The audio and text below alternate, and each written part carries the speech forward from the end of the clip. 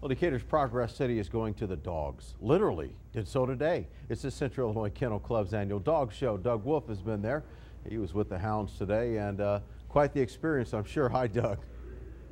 Hi, Sean. About 1 hour ago, this ring was completely full of dogs, and their owners were watching them throughout the day. You know, if you turn on cable TV, you see the Westminster Dog Show.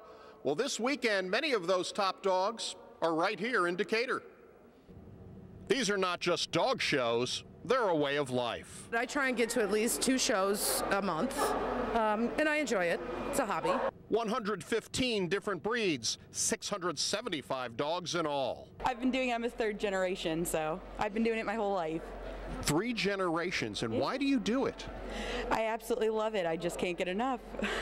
It's a great thing. It's a good bonding between, a person and their dog. Motorhomes and expensive RVs here for the weekend. It rivals all the major sports. There's NASCAR, there's golf, there's all kinds of sports. This is our passion, and we live and breathe it, and there's nothing better to me than a good dog show. It's hours of painstaking grooming. There are a lot of professionals here, but for most, it's a hobby. It's a hobby?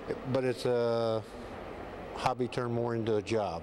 I'm usually gone about 25, 30 weeks out of the summer. Some show one place or the other. So you really love this? Yeah, these are my pets. It's just about enjoying the time with our dogs. And like I said, it's just a hobby, but it's an expensive hobby. Okay. Dog owners are here from all over the Midwest.